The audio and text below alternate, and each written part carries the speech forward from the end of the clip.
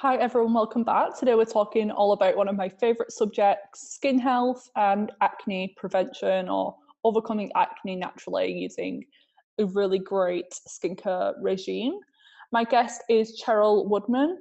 Apologies, Cheryl, for mispronouncing your name as Cheryl in the episode, but I know now I'm just going to have to keep that in mind. So for those who don't know, Cheryl is a scientist, award-winning skincare formulator, skincare expert, writer, and creator of Honesty for Your Skin and the online Acne Clinic, a one-to-one coaching practice where she helps people who have, quote, tried everything under the sun and feel stuck at rock bottom. And that she helps them find healthy, happy skin that they feel fantastic in. And she does this in a way which is more friend next door than bow tie wearing professor, which is great. She strongly believes that if you can understand the underlying biology changes of any skin condition, you can be empowered to take back control of your skin without medication.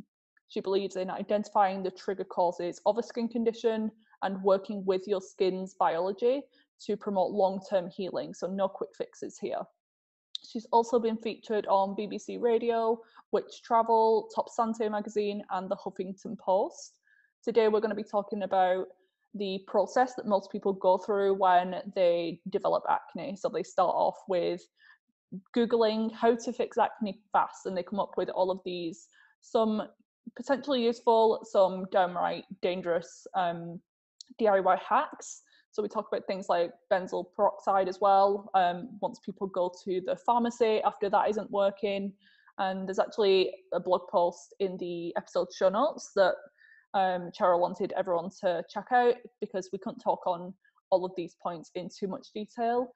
And then people tend to go to kind of drugstore brands and see and follow the Clearasil lines and all of these harsh stripping products. And then finally they can go to the doctor, and that's when they get put on the birth control pill, antibiotics, tretinoin, those types of things. So we're going to touch on some of these. This is a never-ending conversation, by the way, so Cheryl is absolutely going to come back on at some point. And she was kind enough to review my skincare routine, which I found really useful. She obviously didn't need to go into the diet and the lifestyle type things for me, so she just gave me a little snippet as to how she works. And I highly recommend anyone who's struggling with acne or maybe preventative, just wanting to make sure that they have good skin health long term and prevent some of these issues, irritation, premature aging, because I believe that 80-90% is internal factors, but that good 10-20% of a topical routine can make a world of a difference in just speeding up your recovery from breakouts or preventing the clogged pore in the first place. And that is where breakouts do start, with that clogged pore and inflammation in the skin. So I'll just give you a bit of an overview as to what she shared with me. Obviously the products and things aren't going to be useful in your case because we have totally different needs. My skin, just for reference, is oily, and I've kind of got my acne under control with internal factors, but some things like my environment and the whole mold situation, it made my skin absolutely terrible and freak out. So I think from February to June, my skin was pretty bad. That was because of lockdown and being at home all the time. And yeah, just my body was a little bit inflamed, and I had all of these histamine and mast cell reactions, which was showing on my skin with lots of redness, inflammation, which I'd done a good job at keeping under control with supplements and detox support. But I wasn't actually getting to the root cause of the problem, and I was kind of just managing those symptoms for a while. And as soon as I moved, I started documenting my skin improvement every 2 weeks, and I can see already before I even started working with Cheryl that there was a improvement happening. But hopefully with her help, and I'll eventually share these pictures with you, it's going to speed things up and just keep my skin great in the long run and prevent breakouts from coming back. So I sent her a list of my current concerns, which was congestion. Usually in the past, my breakouts have been around the chin, jaw, and a little bit onto the neck area and down like the sides of the goatee area of the face because of PCOS and high androgens when that was an issue. And histamine can also cause breakouts and inflammation in that area, as well as gut health. But since the mold detoxification, my skin did flare up for the first few weeks, particularly in my cheeks, which I never get an issue there, and that does make sense. That's kind of like internal factors, and inflammation in the system can often come out in the cheek area. And yeah, slowly my skin has been improving, but I give her a list of products I was using and my main concerns: oiliness on a scale of 0 to 10, acne severity 0 to 10. And then she obviously took that information. I sent her pictures and she formulated some products for me based on what I was doing. I do have a kind of product graveyard. So I have a supplement graveyard of all of the things I've tried previously. Same with skincare. I've got a ton of things that I eventually want to use up.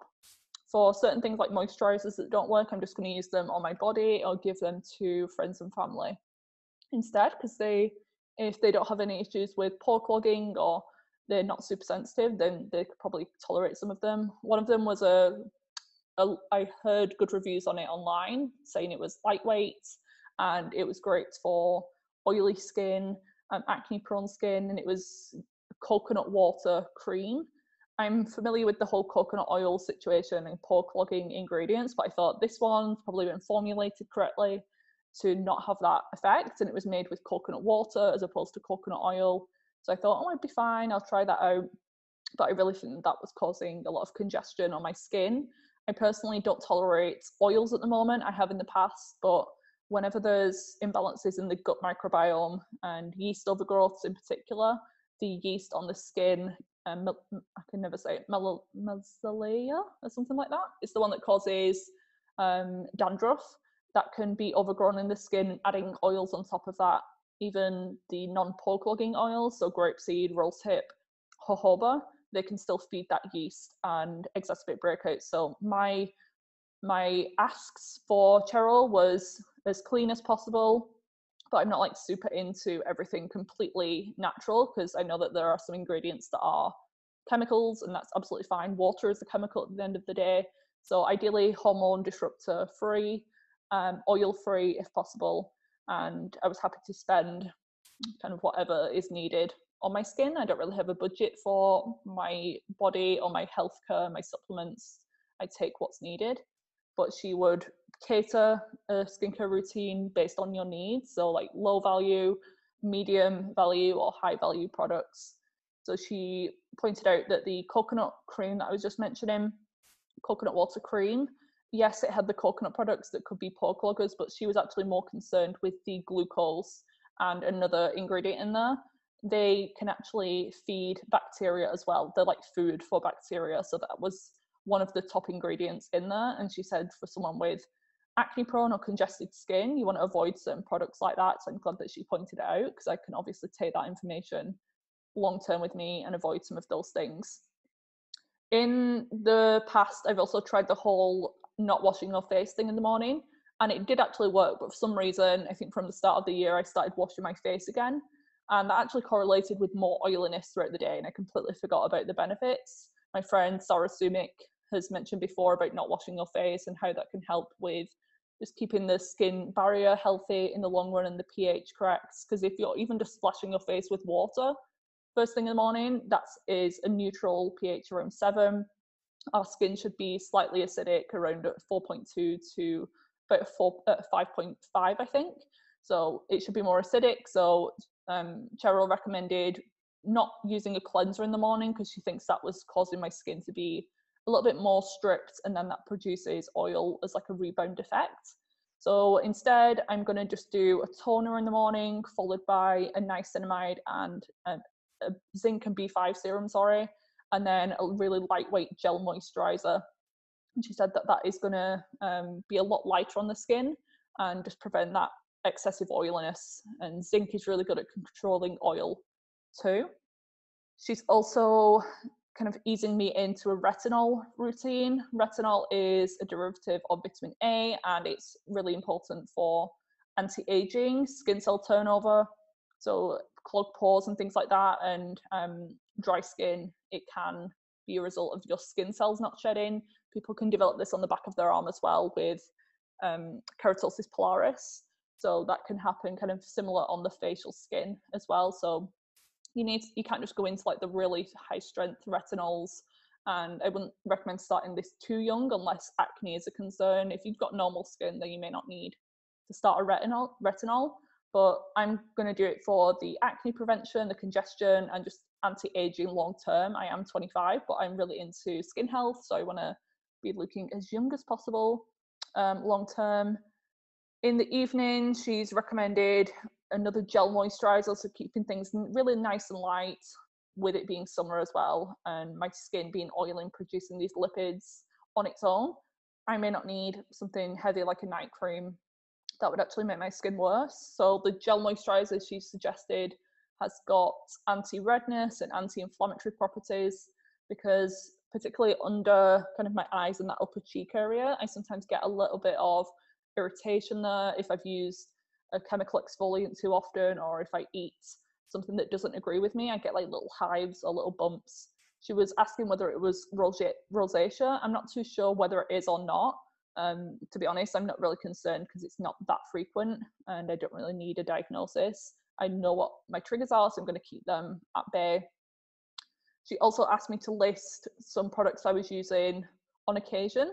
So I wrote down my Manuka honey masks and she said they were fine. And another one was Aztec healing clay. It's like a really common thing that people get, and it's got thousands of reviews online. People claim that it's like cured their skin issues. So recently I've been adding that back in since I've moved, just to see if that helps. And like straight away afterwards, I can tell like definitely less oiliness and my skin looks a little bit better. There can be a little bit of a purging aspect to that as well. It's kind of drawing or sucking out any impurities from the skin. But she put it on the no list, so she does like a good, green, okay, amber color, and then like a red no, stop if possible. And she was saying the Aztec healing clay was like a no-go because it gives you temporary results. So this is similar to some of the things that she was mentioning, like baking soda and tea tree in today's podcast episode. And she was saying that it actually makes your skin very alkaline, which isn't great. We want our skin to be mildly acidic, as I mentioned before. And so I'm actually going to throw that one away or just use it elsewhere on the body. Some people do like armpit masks with that one, just to kind of clear out the pores in the armpit area as well. That's a good thing when you're transitioning to a more natural deodorant. So I'm not sure what I'm going to do, but she recommended for me, I think it's kaolin clay and colloidal oatmeal. She said there would be better alternatives for my skin type. So yeah, I'm going to be tracking my progress, making note that I am already improving anyway without her support. So this is just going to be an additional add-on. I need to introduce one thing every 3 weeks or so, just to let my skin calm down and get used to them before I make any decisions or add too many things at once. That's a common mistake. I'm going to do patch testing as always. And I will definitely have Cheryl on for a part 2 at some point, because this is like the never-ending subject, skin health. I've got endless amount of questions for her, and at that point I'll give you a bit of an update as well about my progress and how I found everything, being totally honest. So if you want to get help from Cheryl with your acne or preventative anti-aging routine, whatever, then you can reach out to her. All of her details will be in the episode show notes. And let's get into the podcast, because I know that you're really going to love this one. Hello everyone, welcome back. I know the background is a little bit different to what you're used to if you're watching on YouTube.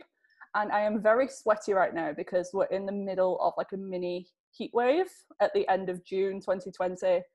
And I've just moved into my new apartment, and the windows are like absolutely huge and there's no blinds up. So I am dripping with sweat, unfortunately. And I'm in my bed, so I'm not being lazy. This is the only room that's good for sound at the moment. And we're talking all about skincare, acne. Some of the most common episodes that have been downloaded are on this subject. So I know that a lot of people are struggling. It's something near and dear to my heart. Acne was like one of the worst symptoms that I ever dealt with. And I know that people are like constantly searching for answers online. And I want to make sure that I bring experts and guests on who really know their stuff, and it's information and advice that you can trust. So today's guest is Cheryl. Welcome, Cheryl, to the podcast. Hello, I'm excited to be here. Me too. I'm always open to talk about acne. So when you sent me a message, you wanted to chat about skincare, I was like, absolutely. But I wanted to make sure that we'd not covered certain subjects before, because I know my guest, Sarah Sumik, who's been on several times, she's kind of a skincare expert as well. So we went through and came up with some different things that haven't yet covered. So today we're going to be talking about how certain skincare brands or products or routines can actually be making your acne worse. And Cheryl is going to go through with the typical kind of protocol that people follow when the skin starts to break out. So there's kind of like 4 steps and 4 phases. You've probably been through this yourself if you are struggling, so you'll probably be nodding along as we go through, like, yeah, I've done that, that didn't work.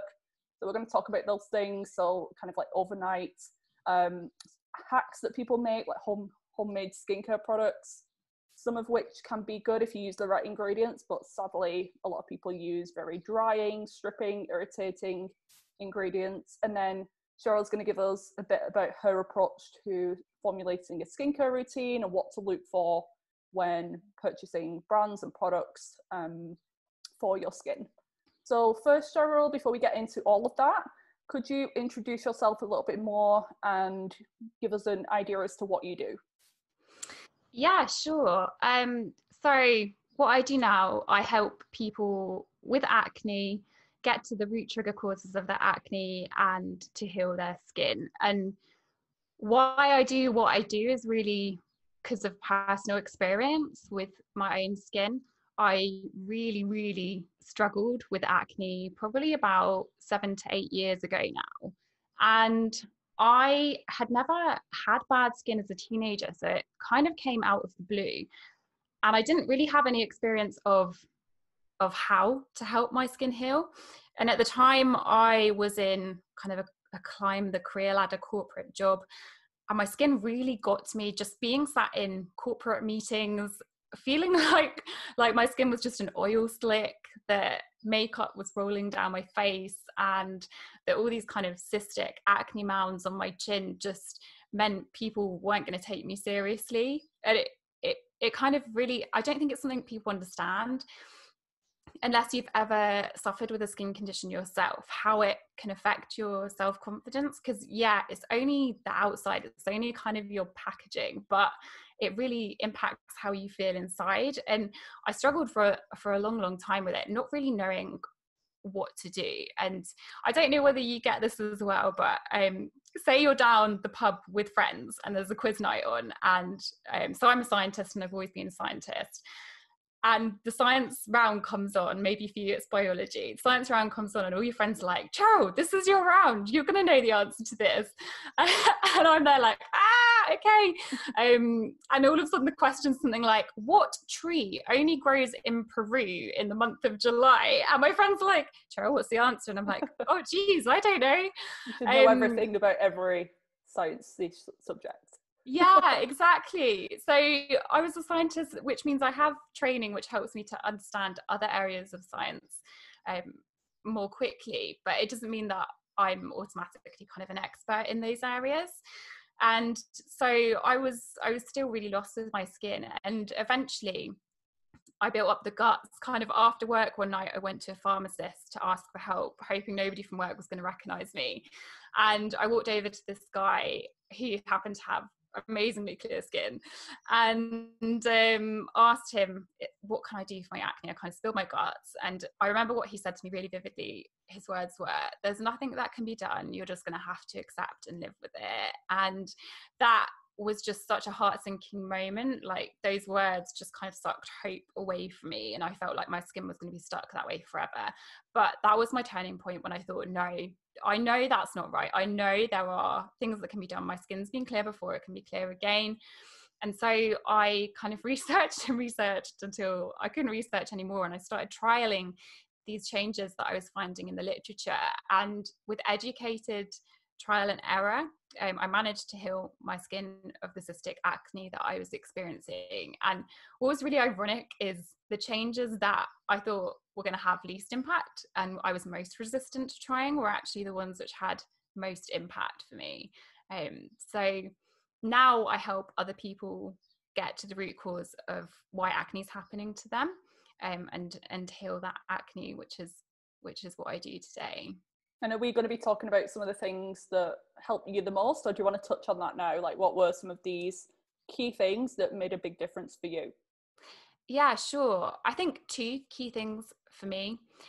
One was that I was stuck in this rut of give me the strongest acne skincare you make. Just give it to me now. I want rid of my acne and I want it to get rid of it really quickly. So I was using incredibly harsh skincare products, which now, knowing much more about the science of skincare, like kind of makes me cringe to think what I was doing to my skin. So yeah, one mantra I had completely shifted, and actually it went from using the strongest anti-acne skincare I could get my hands on to being especially sensitive to my skin and only using products that are working with my skin's biology. And I think that's really key, to work with your skin's biology. And the other was, it's a funny thing, skin, because I think skin, you tend to attack it from the outside and think because it's on the surface of your skin, that something you're putting on the surface of your skin is going to be most helpful. But actually, internally, why that acne is being caused is major. And for me, insulinotropic foods were a huge trigger for my acne. And kind of one of the major shock factors for me was how very healthy foods can actually be very bad for your skin. So identifying what those were and eliminating and minimizing them in my diet, just becoming a lot more educated in how what you eat does fuel your body's biology, and that can feed, literally it can just feed and fuel the acne causing cycle. And could you expand on that term a little bit more? So what exactly do you mean insulin kind of stimulating? Yeah, sure. So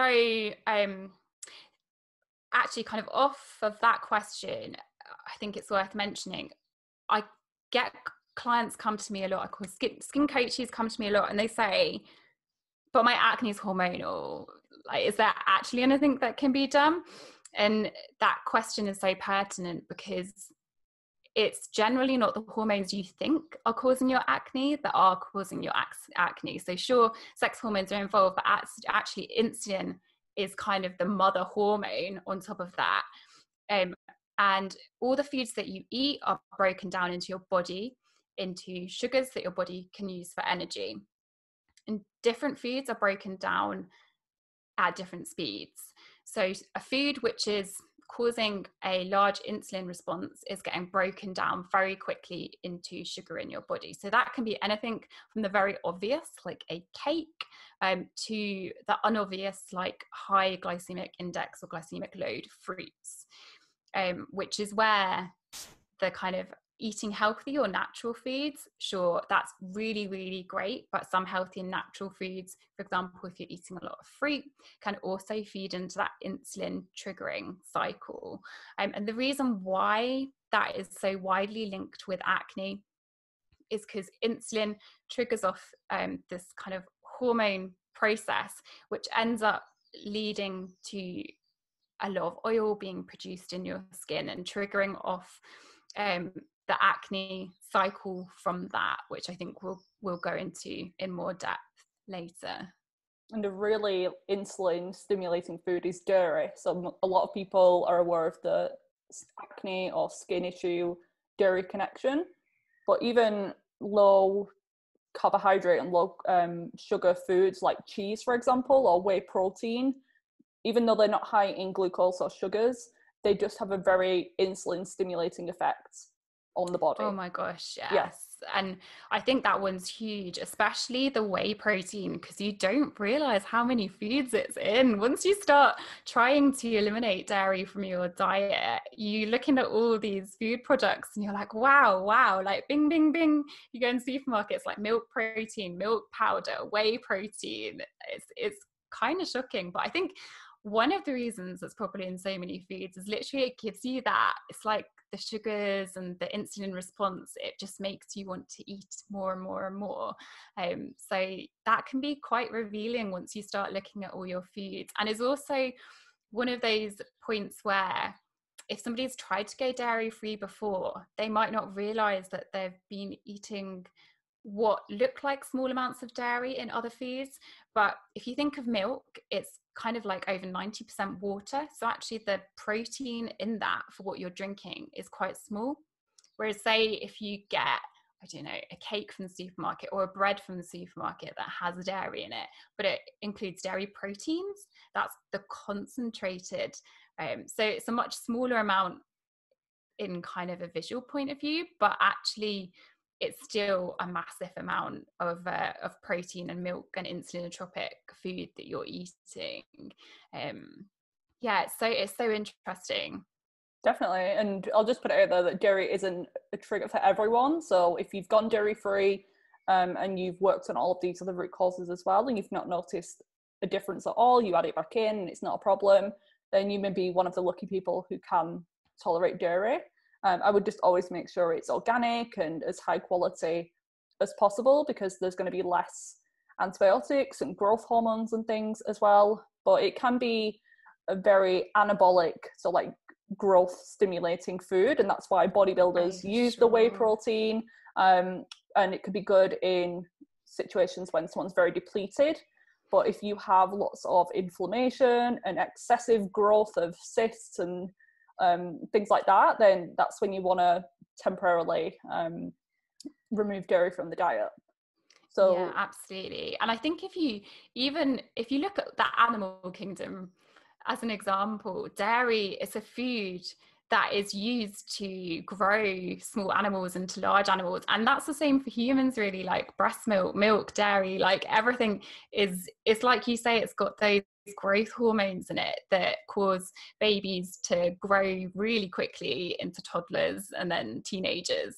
And actually our Western civilization, we've only through widely manufactured farming, like milk is a large part of our diet. Dairy is such a large part of our diet today, but it never was. Like 100 years ago, it never was. And while we're on the subject of diet, just very quickly, what's your kind of approach to diet or internal factors resolving them? I know it's a little bit different for everyone, but just what's your general approach with diet? Yeah, so I would say the one golden rule for diet is to keep your blood sugar levels balanced. So for every meal, especially breakfast, you want to be making sure that you're not triggering those insulin hormones. So breakfast can be a key trigger for a typical Western diet. Say it's something like a glass of orange juice, a piece of fruit, and a piece of toast with jam on it, which there's so many triggers there for acne. You've got the jam, which is full of sugar, which is a more obvious one. But then you've also got bread, and bread, depending on what kind of bread you're eating, can cause a lot of insulin to be released. For example, even the glycemic index, it can be measured with bread as the reference food at 100. So it can really be very high in sugar response and insulin response in your body. So you really want to be looking to eat a super low sugar response diet, I would say, in my opinion.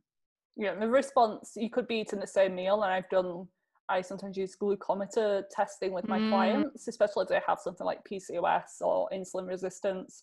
And it's very interesting to see, because the same meal, the same amount of carbs, the same complex healthy squash or sweet potato, it causes a completely different blood sugar response. But I think getting those key elements of high quality protein, fat and fiber or carbs together in a meal, and cutting out all of the refined processed packaged foods, that's going to be a really good starting point. But I definitely, and also just simple things like how you cook food. So it matters, it changes the chemistry of your food. So a sweet potato, for instance, if you bake that in the oven at really high temperature, you're going to make a lot more sugars than if you poach it in a slow cooker, something like that.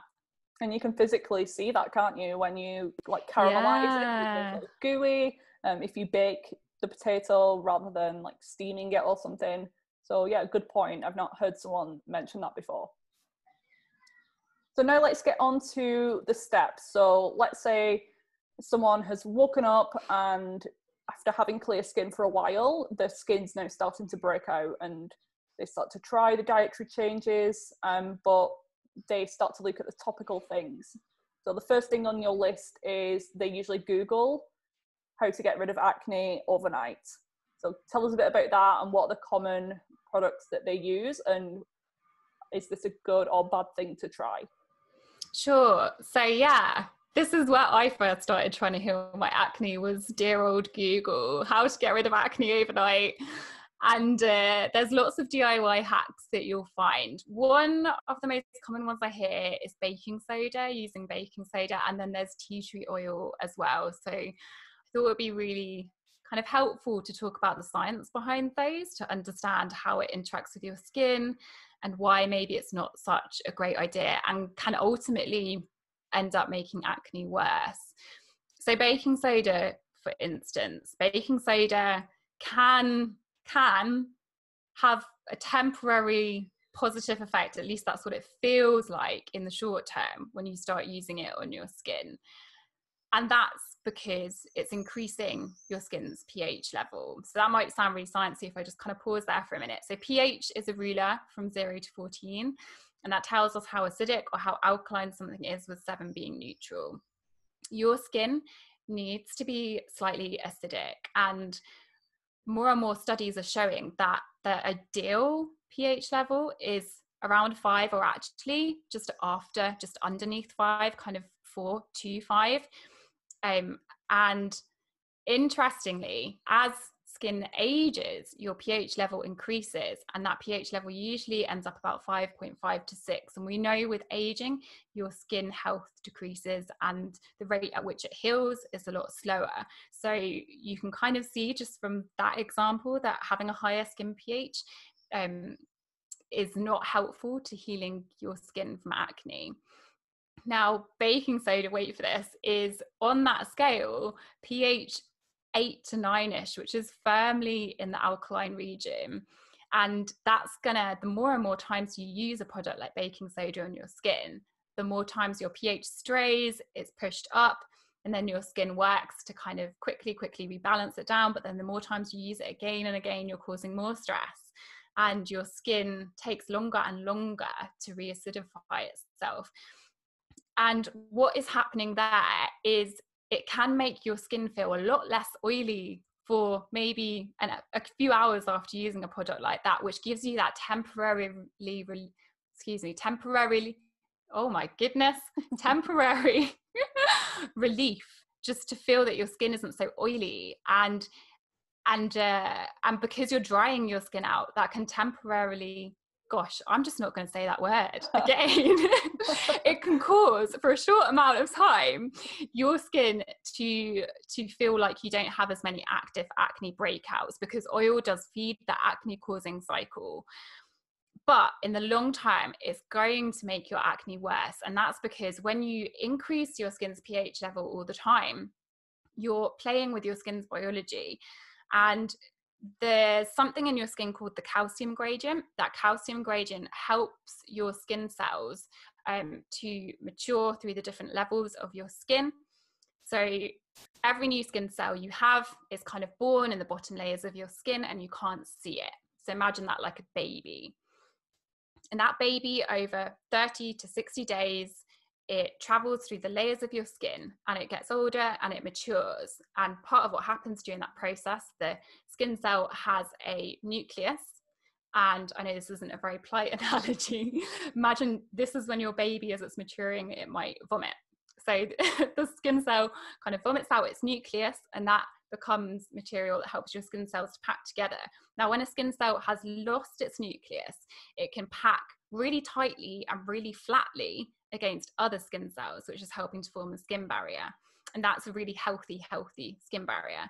In the process of acne, you get what's scientifically referred to as follicular hyperkeratosis happening, which sounds really techy. All it means, follicular is like your pores, your follicles, and hyperkeratosis is a kind of skin thickening. Now, when your skin pH is raised, this maturing of your skin cells doesn't happen as it should do. And some of your cells might not lose their nucleuses at the time that they should do. It might cause skin cells to proliferate, to grow a lot more quickly than they normally would. And all of this upsets that packing of your skin cells. And if you imagine like a brick wall, just mortar joints being kind of pushed apart and extra bricks being put in different places, it becomes higgledy-piggledy, and this can cause a massive clogging of your pores. And that raising of your skin pH by baking soda can literally trigger that to happen. So not only do you already have that happening because you have acne, but using products that are high pH like baking soda directly feed into it. So in the beginning, maybe for a month, it causes your skin to feel less oily and you're like, yes, it's working and it's drying out my acne cysts. And then in the long term, it actually provokes more acne to happen, which can be really devastating. And it's not something that you think, okay, well, I started using that a month ago, it really worked, and now my skin's getting worse. It's hard to make that link between 2 months ago adding a new skincare treatment to your routine and the condition of your skin 2 months later. So I think that's something really important, just to remember that sometimes skincare products can work against your biology, show you benefit for a short time, but in the long term, they're feeding that acne causing cycle. Could be the same with diet. Like, you might add a food in 2 weeks ago and start to eat that, and then you 2 weeks later start to break out. You're like, oh, it must be something else that I'm putting on my skin or stress, but it's actually a delayed response from something that happened. So this is why keeping a journal or a diary to try and pinpoint acne triggers can be really important. Definitely. Is there anything else you want to touch on from the DIY hacks that's like a really important one that people need to avoid? Or is that so I would say really quickly, tea tree oil is a massive one for acne. And the kind of the worst thing you could do with tea tree oil is put it neat on your skin. And that's probably what the most common mistake I see people making. Now, the guidelines from the regulating authorities for cosmetics, they actually have limits for the amount of actives that can go into skincare products. The guideline advice for tea tree oil is you should have no more than 1% in a leave-on skincare product. But the kind of Google DIY how to get rid of acne overnight hacks quite commonly rely on putting tea tree oil on your skin. So I'd say that's the most important one. Tea tree oil is actually a known sensitizer, so it's a mild to moderate sensitizer. And what that means is you could use it and it could be absolutely fine for a month or maybe even a year, but gradually your skin is noting every time you've done that to it, and it's kind of keeping a tally. And then one day it's just too much, and it's the straw that broke the camel's back, and it just reacts. It becomes sensitive, sensitized, red, very sore. You could have hive-like breakouts. So I would say, yeah, be really, really wary of using DIY tea tree products. And if you ever do want to use a tea tree oil, make absolutely sure that you dilute it with another oil that's suitable for the skin. Yeah, I remember burning my face with it. I put it on like every night straight. Like after washing my face straight away, I'd probably use Santé scrub and something else first, and then I put the tea tree oil for like a whole week, sometimes twice a day, and then I had like these big red burnt patches on my face for weeks. Oh gosh, I'm sorry you had to go through that. I've tried a lot, but just essential oils in general. So I watch a lot of like dermatologist videos on YouTube, and there's some people who are like really against any essential oil in a product. What are your thoughts? Yeah, I lean on the side of going fragrance and essential oil free for skincare that's treating acne. The reasons that I lean on that side is a lot of the time those ingredients are put in a formula more for a sensorial experience. And when you're treating acne, it's a medical condition, so you want to be treating it as you would a medical condition. And in my opinion, that kind of sensory aspect to it, you can light a scented candle and kind of enjoy your skincare routine in that way, rather than having fragrance in your skincare. It's just fragrance is a huge mix of many different ingredients, and even essential oils, they're just a massive mix of lots of different ingredients, and a lot of them have potential to be allergenic or irritant or sensitizing. So my kind of policy is to leave that out of your skincare while you're encouraging your skin to heal itself. Does that make sense? Yeah, and the term for everyone, the term fragrance, if it's not derived from essential oils, it's just code word for chemical. Over like potentially 1,000 different hormone disrupting chemicals. So I personally try to avoid fragrance products, but those with like robust skin barriers and don't have any skin complaints, they're the ones who can usually use them with no problems. So if that doesn't work for people, they've tried the masks and the tea tree, maybe it helps temporarily, but then it starts to become less effective. Next, people usually turn to the drugstore brands, who I know that you've worked for before, some brands like Clearasil you mentioned. So a lot of the clearing pads and the washes and the scrubs, they buy like the whole line of products because it promises that they're going to have clear skin. They're all oil-free, they're all very stripping, sometimes containing alcohol. So tell me a bit more about some of the mistakes that are in these formulations. Yeah, sure. So as you mentioned, I used to work for a company who made Clearasil. And while I believe those products can have a place for some people, maybe temporarily, using them as a long-term treatment for acne, which if you're suffering with acne, especially as an adult, you're not gonna fix something in a month. It's going to be a longer process than that.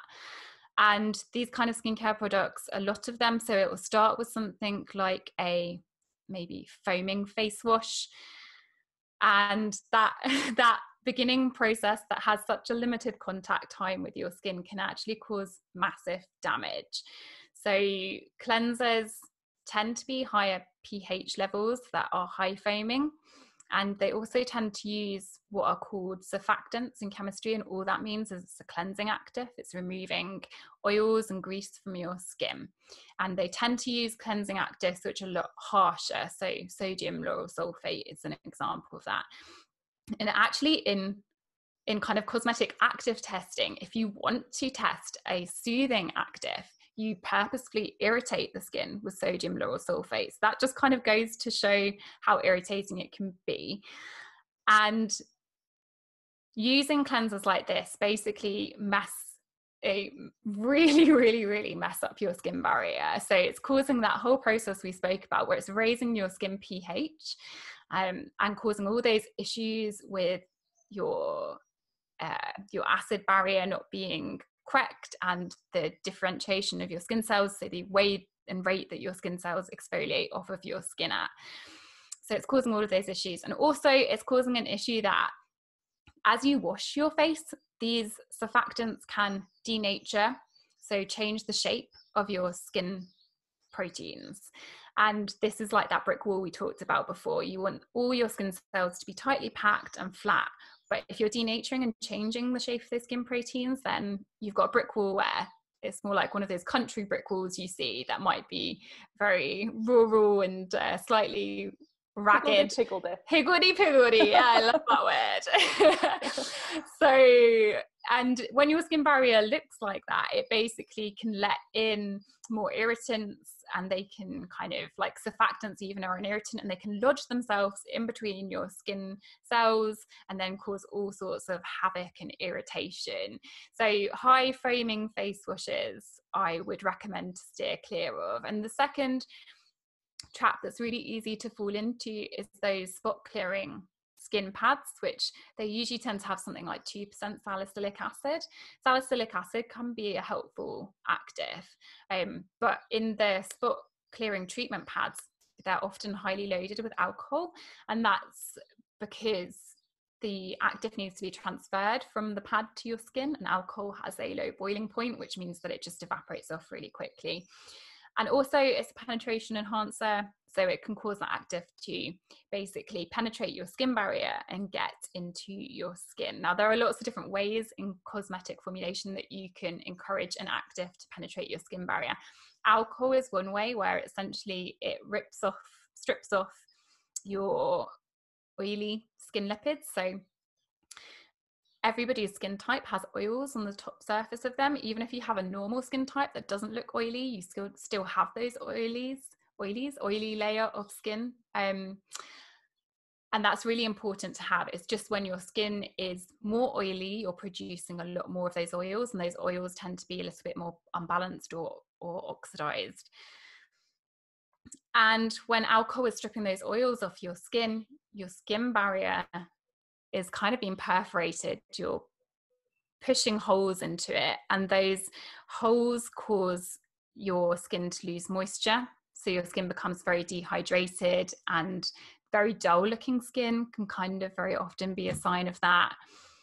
And again, all of your skin's biology is just completely upset. It no longer has a skin barrier that's helping it to keep irritants and allergens and bacteria out. So acne bacteria play a part in the acne causing cycle.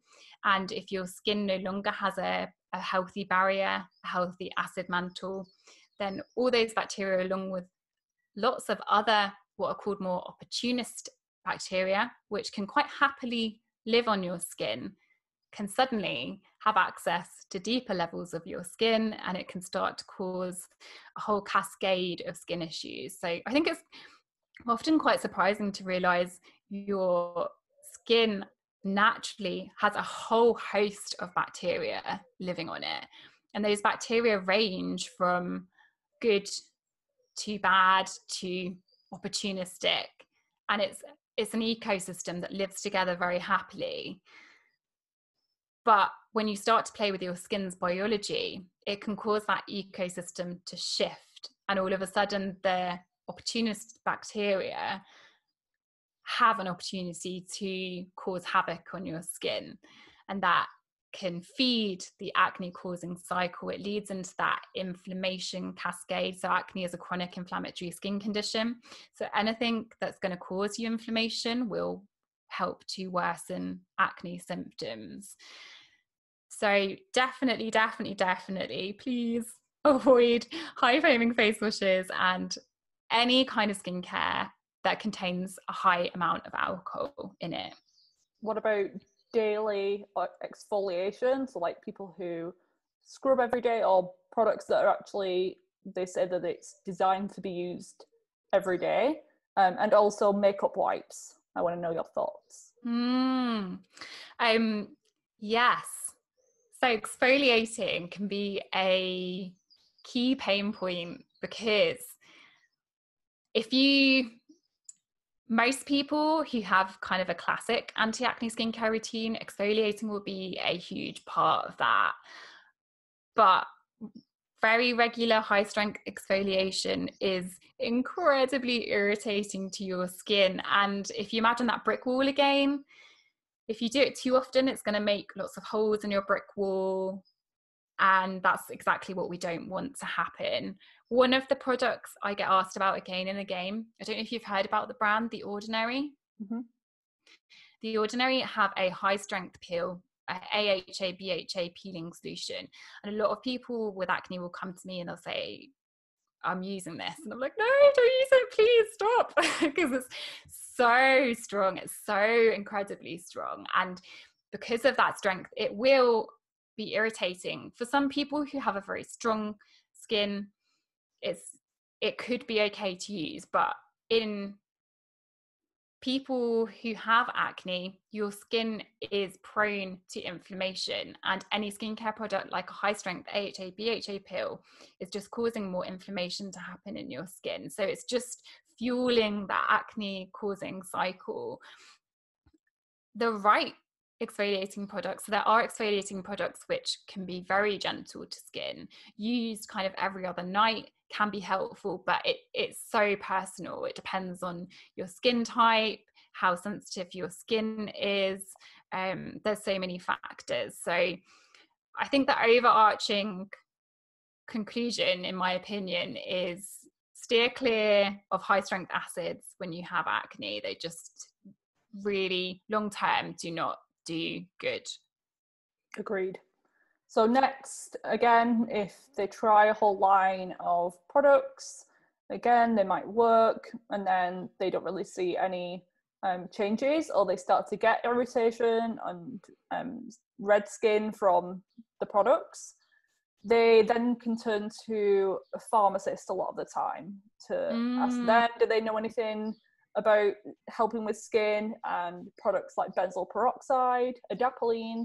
So could you tell me a bit more about what pharmacists typically recommend, and if you would also recommend them, if they're a good or a bad thing? Sure.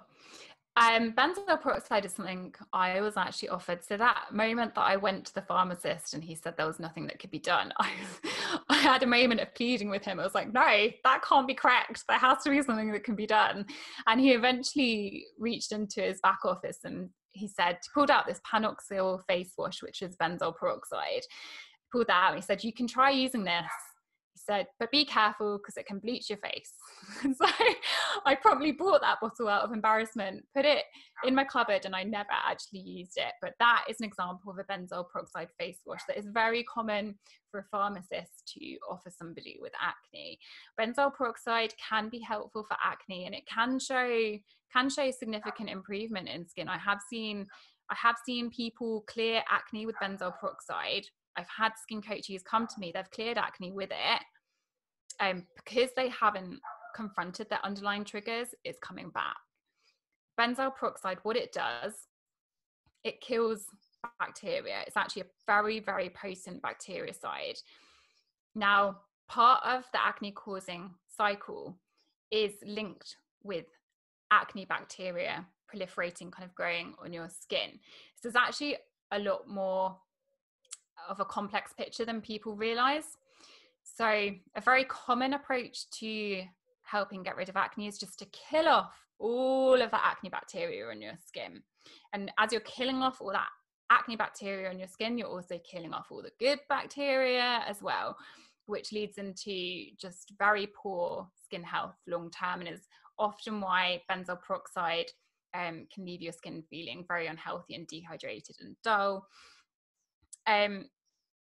Now, actually, more recent studies are showing us that healthy skin versus normal skin has a relatively higher amount of what are kind of called acne bacteria. There are lots of different strains of bacteria within that, but what are called acne bacteria. So if you just kind of pause on that fact for a minute, like healthy skin has relatively more acne bacteria, whereas acne prone skin has relatively less. If I just kind of talk you through an analogy for that. So imagine if you're in a lift and that lift has 2 women in it and 1 man, and they're quite happy pondering around in that lift. And then if we imagine another lift, and that lift now has 20 women and 20 men in it. So it has relatively less women than the lift with 2 women and 1 man. But what is now happening is there are many more people in that lift.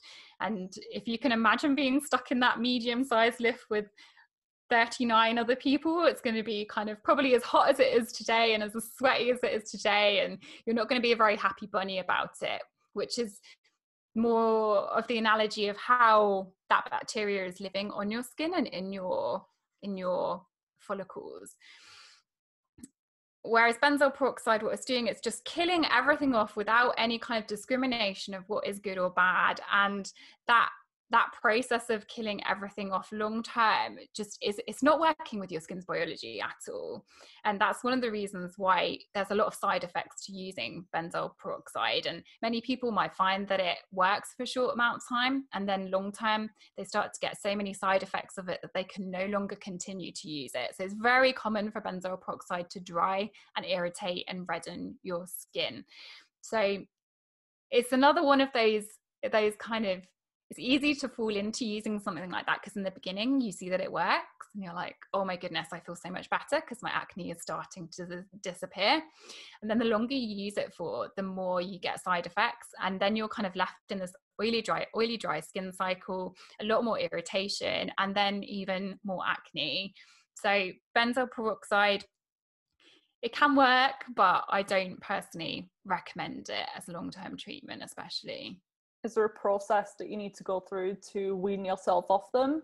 Because people can be very reliant on them and their skin can freak out when they stop taking them. So how would you recommend slowly transitioning away from the use of them? Yeah, for sure. So that's the key issue. Going cold turkey, if you've been kind of killing off your skin microbiome for so long and you go cold turkey, the rebound effect is real. So it should be a gradual process. As with any kind of skincare change, realistically, you should gradually change any new skincare product, for instance, that you add in. You should be gradually changing that in and out with another skincare product, especially when you have acne. I kind of liken it to having a sensitive skin type because your skin is so prone to acting out to irritation and inflammation. And sometimes that means kind of tiptoeing around your skin like it's a sleeping 2-year-old. So making sure that change is very gradual, reducing the amount of times a day you're using benzoyl peroxide, reducing the amount of days per week you're using it, and making sure that you're being very gentle in that process. Do you feel like either these medicated creams or like regular skincare products can stop working and being effective after a while, or is that a myth? Like you need to switch up your routine every few months to keep your skin on its toes, or is that once you find a routine that works, you can happily stick with that? Yeah, it's a very interesting question. There's not kind of a black and white answer to it. There's, first of all, you can end up with that feeling you're using a skincare product like benzoyl peroxide because it works in the beginning and then the side effects kick in. So that can be a reason why you feel like skincare has stopped working, because actually it's working against your skin's biology. Then there's another way to look at it, in that as you're improving the health of your skin, there's this concept in chemistry called rate limiting step. So as you're creating a reaction, you have different, I don't know, if you imagine it as foods that you're putting in a mixing pot together, you have different amounts and quantities of them, and you can only keep feeding that reaction or that cooking by adding more foods into the bowl. But if you run out of one food, suddenly that becomes your rate limiting step, and as you add that food in, another food becomes your rate limiting step. So sometimes it can be not that a skincare product has stopped working, but that your skin needs something else. It's very individual, and the ways that you would tell what it is, first of all, would be looking at the skincare products you're using and if there are any of those kind of benzoyl peroxide working against your skin biology products, and then looking at the person's skin history and skin health and skin condition. So another reason could be that you're using a product that is a bit stressful for your personal skin type, that maybe you have a much more sensitive skin type, and if that is causing stress, it's going to cause inflammation in your skin. Acne is an inflammatory skin condition, so it's just going to accentuate the acne that you're experiencing. So I'm afraid it's not a black and white answer. There's a lot of things that you'd have to look at within a person's skin history and skincare routine to be able to tell if a skincare product or a routine has kind of stopped working, I guess. So after this, people tend to visit their doctor, GP, dermatologist, because their skin is still an issue. Maybe it's spreading to the chest, the back, other parts of the body, and the doctors, depending, usually recommend one of three things. antibiotics, birth control pills, or Roaccutane. So tell us a bit more. You can touch on one or two in detail, but can these sometimes be useful and be helpful, or is it again just a quick fix and long term you're actually making the issue worse? Good question. Yeah, so antibiotics have been very commonly prescribed with acne. I think everybody is now aware about antibiotic resistance. For example, there was a study, I'm just going to read you these stats. So the bacteria that live on your skin, the acne bacteria, there are resistant antibiotic strains of them now that have evolved. And that escalated in 1991. There was a study published in 1991. It showed about 34.5% of people carried a strain of bacteria, acne bacteria, in their skin, which was resistant to antibiotics. That's things like clindamycin. And then in the year 2000, so gosh, I can't even do mental arithmetic. How many years later is that? 9 years later, that had increased to 55.5%, which is massive. So over half of people with acne were carrying an antibiotic resistant strain of acne. So that's just massive. So going to your doctor and receiving antibiotics or an antibiotic cream, it's less and less likely to work against acne. And in my opinion, it's not a very positive way to help treat acne because it's killing off bacteria. Antibiotics aren't very selective about which bacteria they kill off. You can one of the common side effects of taking antibiotics is that you'll get an upset stomach, and that is all to do with it killing off bacteria in your microbiome. So it's not one that I recommend. And now quite often if you go to the doctors, because of the antibiotic resistance that we're seeing, those treatment products are very often combined with benzoyl peroxide because that doesn't have the same issues with biotic resistance. And both of those products, they're just, in my opinion, working against your skin biology and kind of covering up what could be a trigger cause, which we spoke about at the beginning. A lot of trigger causes for acne can come from the diet. So you can still be triggering your skin as you're killing off your skin microbiome to stop the acne lesions from showing, but you're still triggering it underneath. So when you stop those treatments, the acne will come back. And again, with birth control pills, it's very similar. So birth control kind of hijacks your body's own hormone creation system. And in doing so, it can help to turn down androgen production, which is linked to causing oily skin and therefore feeding into the acne cycle. But again, it's just like a band-aid being slapped on. It's like, I don't know, if you had pain in your feet from wearing high heels, instead of taking those high heels off, you're taking a painkiller to mask that pain. And birth control is working very similarly, just to cover up what's happening. And very often when people stop taking birth control, acne comes back a lot worse than it ever was before they started it. So yeah, in my opinion, I don't recommend those products or prescriptions to heal acne. And then there's Roaccutane or tretinoin, and that is a form of vitamin A. They're retinoids, and the way that they can help to reduce symptoms of acne is they kill off sebocytes. So those are your sebum oil causing and creating cells.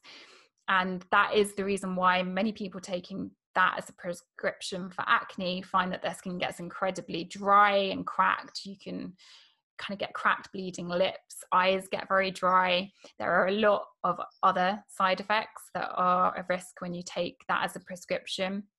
I mean, it's an interesting area because vitamin A is highly involved in the healing cycle of your skin, but there are a lot of different ways to get vitamin A before you would ever consider taking a prescription like Roaccutane or tretinoin.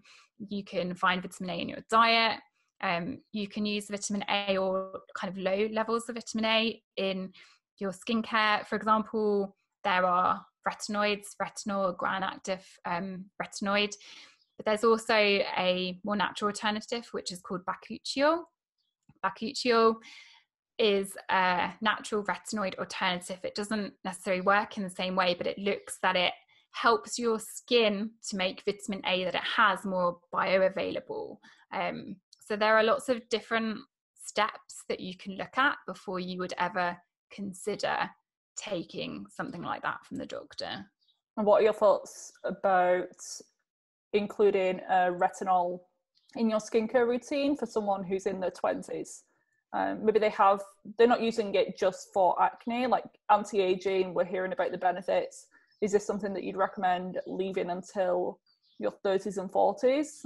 Or is it something that you can start in your 20s? I hear like differing opinions. Yeah, I love this question. It's definitely one for debate. So I'd say, first of all, completely depends on the person and how they've taken care of their skin to that point. So a massive, for example, you mentioned they're not necessarily using it just for acne, but also for anti-aging. A massive aging factor for your skin is exposure to UV light. So that's one of the biggest ones under your control. And have you been protecting your skin against UV light damage? Is it starting to already show signs of UV light damage? So that's kind of something to bear in mind as a factor for when you would start to use something like a retinoid in your routine.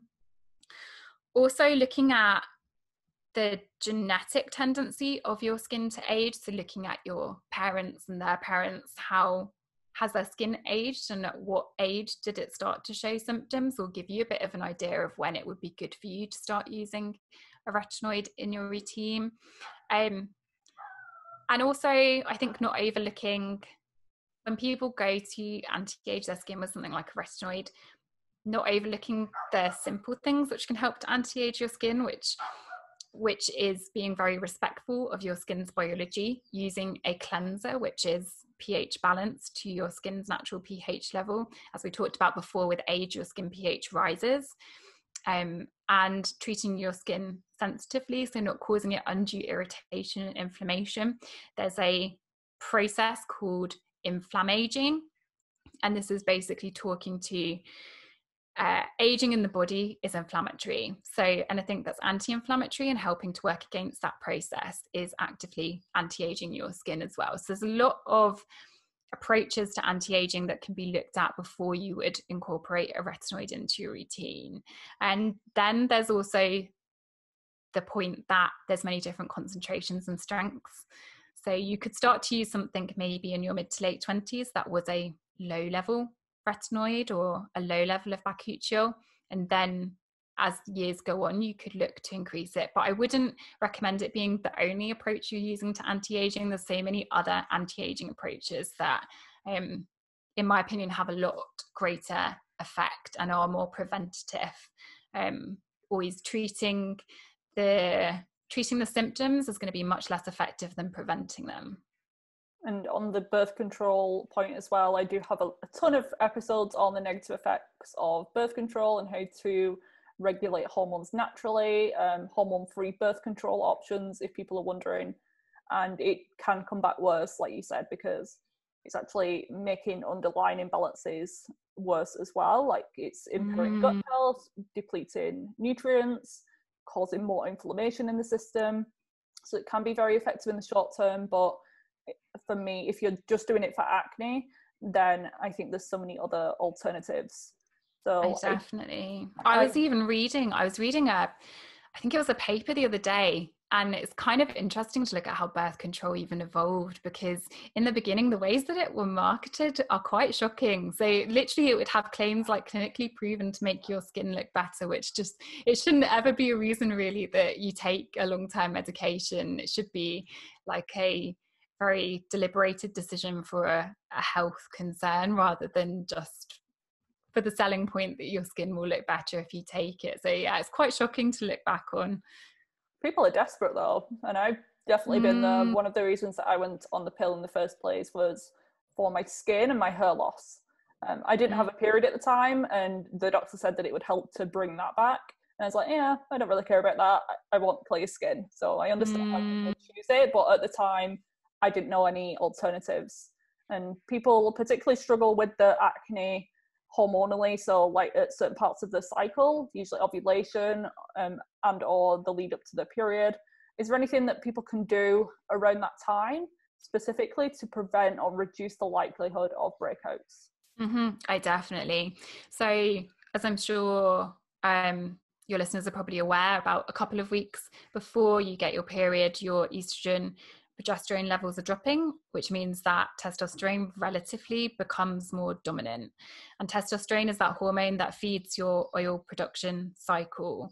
So, in those 2 weeks before you get your period, if I go through kind of 3 quick hacks. So, firstly, you want to avoid using products which are a lot heavier and more occlusive, more emollient, more moisturizing. So that would be something like a night cream. If you have a separate night cream in your routine, that's just going to lead into the cycle of keeping that oil locked in your pores and clogging it.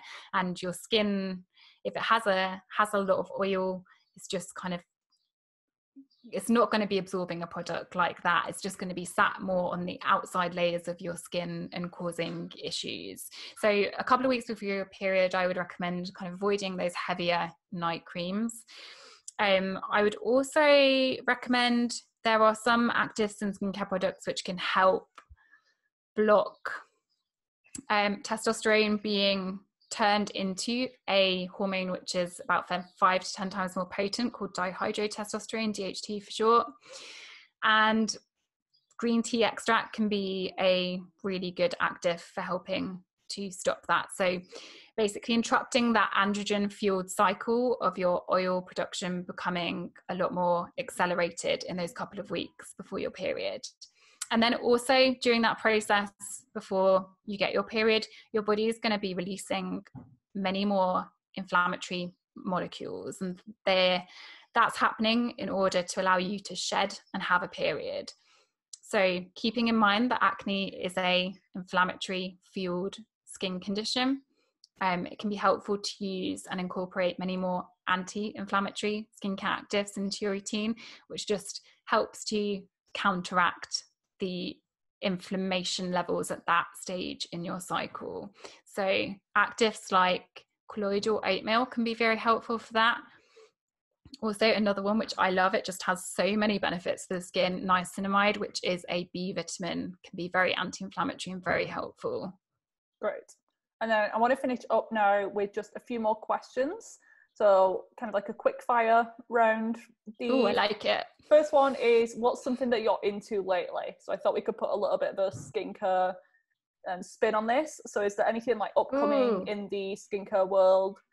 Product developments, ingredients that you're into, new products that you're liking? Oh my goodness, good question.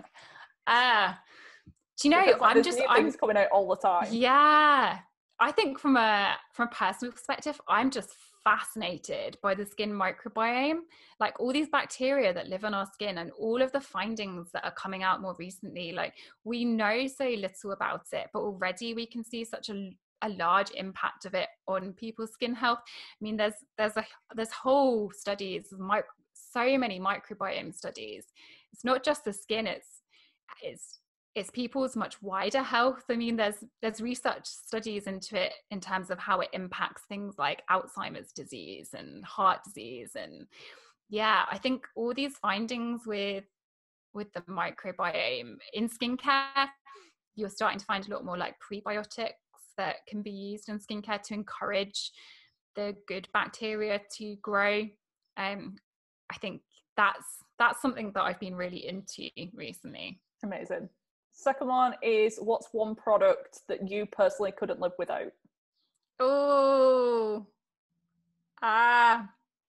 Niacinamide. I think, yeah, my all-star. I call it an all-star.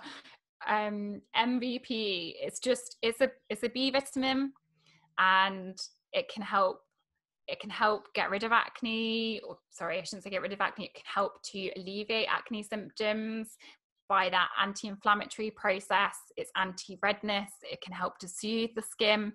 Studies also show that it's an anti-aging active, so it can help to reduce wrinkle depth in skin. It can also help to even skin tone. As skin ages, it can start to look more sallow. and it helps to kind of even out that yellowing nature of the skin tone. If there's kind of any skincare benefit you can think of, there's probably a study that shows niacinamide can help. So yeah, any kind of niacinamide serum I couldn't live without. Love that too. And what are a few brands that follow your skincare guidelines? So not being too alkaline, not being too stripping. I know that products may vary within the different formulation lines, but are there any good UK brands that you recommend people look into? Interesting. Yeah. This is a very, it's almost quite hard to answer question, because many skincare lines have like a hero product that you would say is amazing, and then the other products in that range could be good but not so good. If you're looking, for example, for something that's very respectful to the skin and that you can get from a drugstore, CeraVe can be a great one. It's very cost effective for the actives that are included in those formulas. That's a good brand to look at. Also, from a more active incorporated point of view, there are some products from The Ordinary which can be very good to use. For example, they have a niacinamide serum. There are also some products from the Inky List which can be very good to use, and Niode is another brand which incorporates a lot of actives which are very skin similar or work with skin's own natural biological processes to help improve skin condition. But again, I would say it's very, very much depends on your skin type and your skin concerns. Yeah, that's a great, I've never heard of the last one that you mentioned, so I'll have to look into that for myself. Yeah, I'll send you the link. Great. And I'm probably going to have you back on at some point if you're open to it, to do like a part 2. There's so many more things that we can discuss, and probably there's going to be some questions, so maybe we can do like a Q&A part 2. Absolutely, I would love to. Thank you for having me on. You're welcome. Tell us finally, where can people find you online if they want to get in touch? I know your Instagram page is really great and very packed with information, so let people know where they can find you, and I'll also link to these things in the episode show notes as always. So it's honestyforyourskin.co.uk, and I, as you mentioned, I'm also on Instagram, which is honestyforskin. Amazing. Thank you so much. This has been amazing. My pleasure.